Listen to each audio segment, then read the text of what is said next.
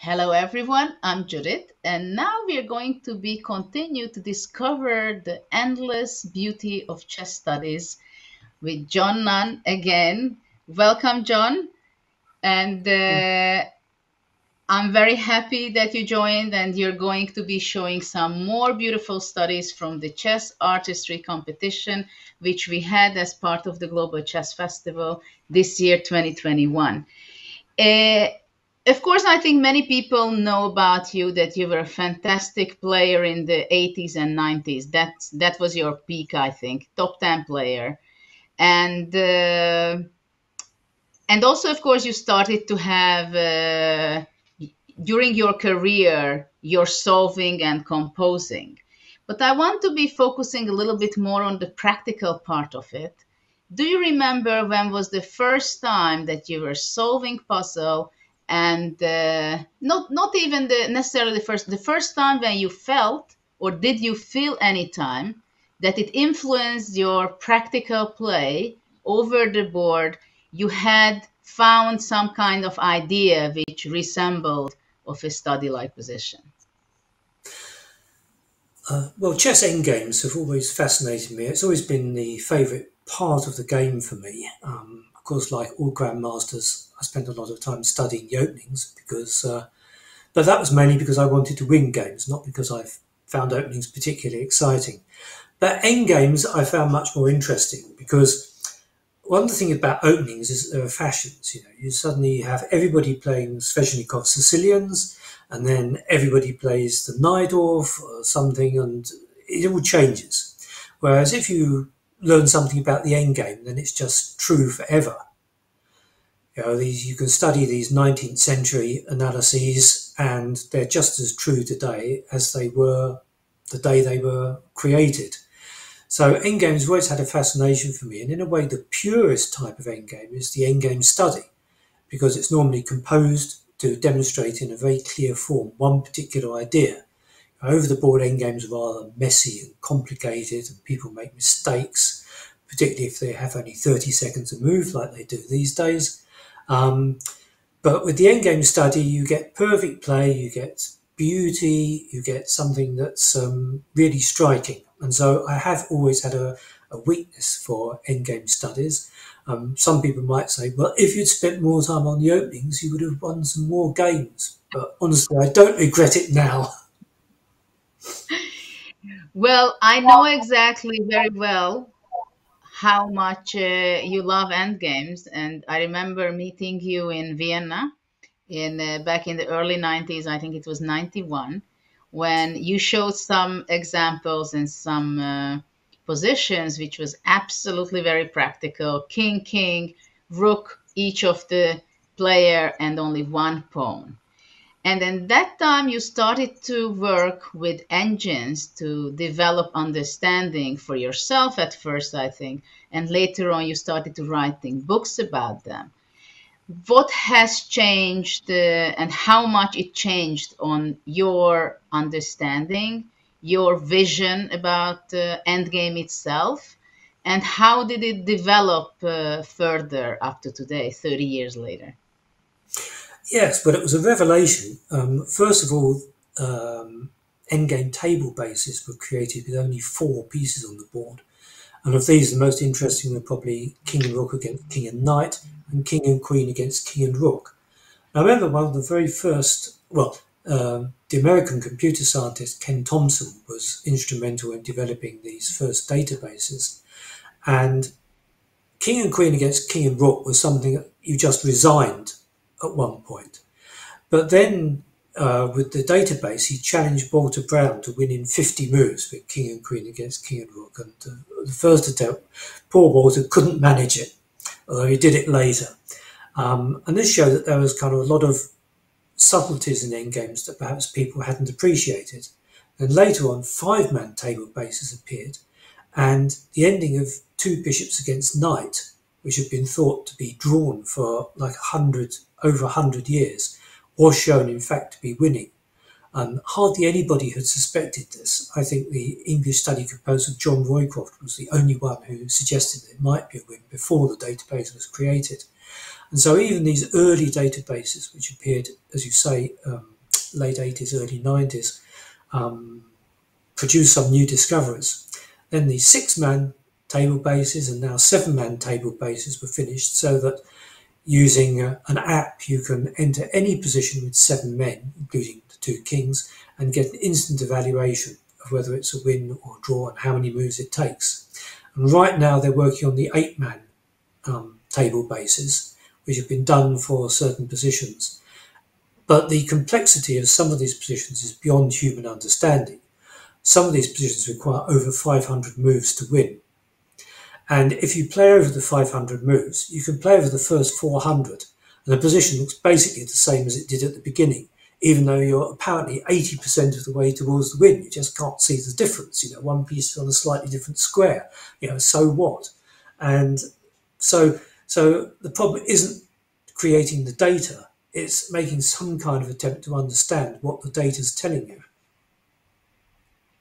Yes, this I think changed a huge on the sport, to tell you the truth. Obviously, we didn't have adjourn games anymore because it was absolutely did not make any sense, because you just enter it into the database and you get the answer, even if in some position you don't understand exactly why and how you exactly win. But what do you think nowadays? How much top players are using endgame study to solve them, to practice and keep themselves in shape? Or they are just solving them for their pleasure and it gives spending a lot of fun time with that? I suspect they're doing it mainly for pleasure. Famous trainer Mark Dvoretsky always encouraged players to use endgame studies for training purposes, but to be honest, I'm not really sure how many of them actually do it. I think they just look at these studies for fun. Yes, which is also quite astonishing for me that chess studies, endgame studies, it is something that gives pleasure from amateur players all the way to the very top. I remember when Gary Kasparov was in Budapest visiting our festival and we had a dinner together. Immediately he came up and showed me some incredible, beautiful one. And he was like smiling like a child because it gave them pleasure to relive the moment, how beautiful it is, and share it with other people.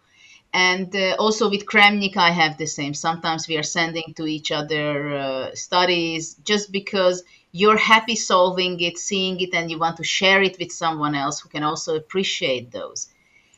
But so this is something very interesting for me that I've never met with any player, especially with from masters to up to the very top world champions, and anybody would say that no, I don't care, I'm not interested. They always cheer up and say, yeah, they're so beautiful, Kasparian, this one, that one. Who is your Yeah. favorite composer, by the way? Well, from the olden times, you mentioned Kasparian, and he of course was also a strong over the board player. Um, yeah, I think my favourite composer must be him. But of course, these days with the use of computers, there's a lot of very good composers around. Pervikov produced a number of absolutely stunning studies, and also some of the younger composers like Minsky doing a great deal of work. And in fact, the standard of study composing today, I would say, is higher than it's ever been in the past. So it's something where there's been a lot of progress. Well, if you mentioned already Minsky, he was also one of the great, fantastic composer who took part in this competition. And I think you want to share with us his study also, which was jointly made with another composer. So let's see on the chessboard. Yeah, sure. This study was composed by Avni and Minsky, a joint composition. It gained a second honourable mention in the tourney. I should explain that the award was divided into 3 sections: prizes, honourable mentions, and commendations. So this gained one of the high honourable mentions. It's white to play and win, and you position is a little bit unbalanced, so we need to take a look to grasp what's going on. As I say, white is to play. Both the white rooks are attacked. One attacked by the black rook and one attacked by the black pawn. Black has a queen in the corner, which is capable of giving annoying checks on either a8 or h1. There's no point in white taking the rook immediately because his own rook is hanging. So the correct first move is to give a check with a pawn, forcing black to decide where he's going to play his king. If black plays his king to the e file, then white wins in a rather boring fashion. He just gives a check with this rook, making it safe so it's no longer attacked by the pawn. That moves his king again, and white snaps off the black rook. Black, of course, has these checks with the king, but white king is quite safe. He can answer the check on h1 with king b2, and the check on a8 he can meet, for example, by playing king b1 or by perhaps putting the rook in the way. So white then would win on material. Two rooks and bishop are worth quite a lot more than a queen. So black cannot answer the pawn check with king to the e file. It has to go somewhere else. King to g8 is a mistake because white takes the rook. Black, say, gives a check. White moves his king. And now black has no time to take the rook on c2 because white's already threatening mate on the back rank. So having eliminated those possibilities, let's see the best move, which is to play the king to f8, so that the rook coming to the back rank later won't deliver an immediate checkmate. So it's no good now for white to play rook takes rook. Black just checks with his queen and then on h1 and takes the rook on c2, and there's no win. So if we just go back to the position after king f8, white has to play a better move than simply taking the rook. And the move he plays is rather surprising. He, in fact, sacrifices his rook. Now, white is skewering the black king and queen, so there's no choice. Black must take the rook. And now the point of this preliminary sacrifice is revealed, because now the rook is not on c5. This bishop move is a check.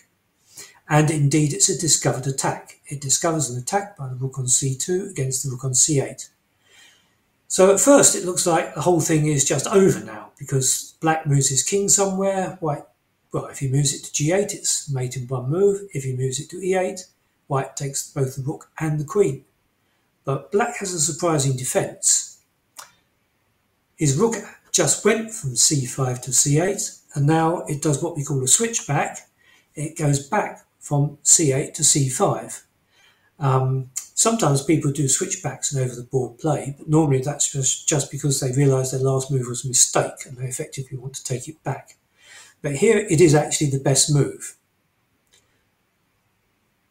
This is quite a clever defence because white now has to take this rook with one or other of his pieces, and whichever piece he takes it with, he blocks the other one. There's a technical name for this. It's called a Novotny interference. If white takes with the bishop, black just moves his king, and now there's no skewer with the rook coming to the back rank because the bishop is blocking the rook. So if we go back to here, the correct move is to take with the rook with white's own rook. And now I want to interrupt for, sorry, Go I ahead. want to interrupt for just a second because this is also something I feel, and only now after I retired from competitive chess, I understood that I think by solving many of the studies, I became a better defender. Because in studies, it's not only who is winning the game is making the incredible good moves. It's contrary. Actually, it's a composition between white and black moves. So when white is developing the fantastic ideas, at the same time, the other side is always having some hidden, very nice saving opportunities. And in many occasions, for example, here in this situation also, I feel that you can say if you're playing a game, oh, everything works out for white, right? Which actually it's true, but still there are some saving ideas. And I think in my games, I was doing a lot of times that when people expected me to resign, and maybe I should have, That's fact. But still, in some other cases, it was not embarrassing and it was not so bad not to resign.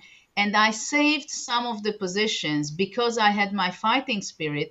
And I think because I understood that there are situations which looks absolutely hopeless, but you can still find some resource. And please show because this is so amazing what's coming up. Yeah, actually, that's a good point you make. Because thinking back over my own games, there were definitely some cases where having my eyes opened by the unexpected possibilities of endgame studies helped me in over the board play. I remember I had an ending against John van der Wiel one year at Viscount's where I couldn't stop his passed pawn, and I couldn't think of any way to save the game. And I thought, oh no, am I going to resign? And then I thought until I had like a few minutes left on my clock, and suddenly I saw this amazing draw where I could give up the rook for the pawn and draw with bishop and two pawns against rook and bishop. A kind of incredible position. And I think I wouldn't have found that defensive resource if I hadn't seen so many examples in endgame studies of apparently hopeless positions being saved by totally unexpected ideas. So yeah, they can I'm help you. happy. Yeah, I'm happy that you also actually brought up a concrete example, which I'm going to be checking later on myself. But I really believe that the defensive skills can be improved a lot by solving problems because it's so many times it happens that a player, especially when they are young, and also not only in chess, in other fields, like my son says, "Oh no, this is not possible to solve it." No, this, especially when he was smaller, when he was 8, 10 years old. And I said, no, there is a solution to it, whether it's a chessboard or something else. You just have to have the perseverance for it and put the effort into it to find it. And this is what increasing the skills with the study. But this one also, I think, one of them great examples of that. Yeah, I mean, actually, it's true also in mathematics, which is my other area, that people sometimes look at a problem and say, "Oh, I can't do that." But and if you really look at it and tackle it and think about it more, suddenly you find the solution. So, chess and mathematics both depend quite heavily on problem-solving abilities. And yeah, as you say, having the determination to look for something unexpected can make a big difference. Hmm. Okay, let's have a look, see what happens in this study. Well, why did I say, well, white's actually threatening mate in one with rook to c8. Black's best defense actually is to push the pawn, but I just want to give you a kind of preliminary idea of what might happen. If black plays queen check, white now discovers check. It's a counter check, and black plays here, and white takes the queen. But now black plays b2 check, and if white takes, then the black king is rather unexpectedly stalemated. But actually white has a way out. Putting the king on b1, of course, also a stalemate. He plays his king to a2, black queens, and white can take with the rook, lifting the stalemate. So that isn't the main line, but it gives you some idea that black has this defensive possibility of playing for stalemate. So if we go back to the position, we can now see black's best defense, which is to give up the pawn in advance and get rid of it before he attempts to sacrifice the queen to get the same stalemate pattern. Now white has to play the right move. He has, of course, three choices. Let's see, for example, why playing the king here doesn't work. Black gives a check. Now we have the stalemate. Discover check from the rook. Rook takes queen, stalemate. Doesn't work. So if we go back here, playing the king to a2 also doesn't work. Black gets rid of his pawn and then sacrifices his queen in exactly the same way. Discovered check and rook takes queen, it's stalemate. So the playing for stalemate forces white to choose the correct king move out of the three. Unfortunately, it's also the most obvious move. White just takes the pawn. Black tries to do the same thing. He gives a check, white gives discovered check, and black plays for stalemate. But there's a crucial difference. Here the king is on b2 and the rook is on c2, as opposed to the king being on b1 and the rook on c1. And of course the black queen is on h2 rather than h1. So the three pieces on the second rank are here on the second rank, whereas in the previous variation they were on the first rank. And that makes a big difference because white now can win without immediately capturing the black queen. And the move he has to play is the highlight of the study. He plays bishop d6. I think of this So move as like, brilliant. yes, it's like a pair of scissors, closing around the black queen with the bishop and rook. And the difference between having the pieces on the first rank is that when the queen was on h1, the king on b1, black had a check on e4 or on b7, which would save the day for him. Here, the queen has no move which gives check, apart of course from giving the queen up, and the queen is also unable to cover the mating possibility on c8. So black's actually kind of finished here. He can limp on by giving up his queen, but the resulting king and pawn ending is a simple win. White is in time to bring his king up and defend the pawn, after which I'm sure you won't have any trouble seeing that white can win. Perhaps I could just play out a few more moves to show people how this win works. For example, here, white bottles the king up in the corner, and not to bring the king to the f file with stalemate, but first of all f6, and then king in, and white promotes the pawn with a quick mate. So that's just to show you how it would finish. It's not really part of the study because white has other ways to win. But like I say, the key move was, well, the key points here were white had to make sure that the pieces were on the second rank to cut out some of black's queen checks, and the spectacular move bishop d6 with a double attack on the black queen and, well, forcing black to give up his queen. So a shortish study, but with a lot of interesting tactics in it. Thank you for showing this study. Each time, and it's not the first time I'm seeing this, I'm just amazed with the beauty and the different stalemate patterns and releasing the stalemate and the the the different lines where you can go wrong, right? That's also something important. Um, what is it for you when you compose? What is the process of that in your case? Does it take 1 week because you just have an idea and you develop it, or it takes years, or do you get the idea always by yourself, or you're talking with people and you get something, you see a chess game, and from there it starts developing? How does it go? Well, with me, there's no really fixed pattern. It always takes me quite a long time. I'm amazed at these composers who produce so many studies, like Pervikov or Minsky or Affect. They produce so many studies and always good quality. And I think, well, how on earth do they do that? It's taken me like 3 weeks to do one study. And that's when I spend quite a lot of time on it. So I think they must be a lot more efficient. My main problem is always getting the initial idea. Once I've got the initial idea, I find the process goes much more quickly. But they seem to have an unlimited fund of ideas, whereas mine only comes slowly and painfully.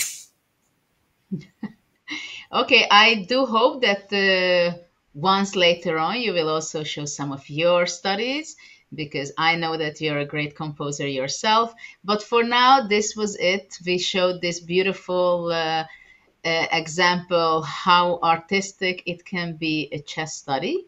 And I would like to thank you, John, for being with me. And we're going to be still continuing with another episode together. Thank you, Judith.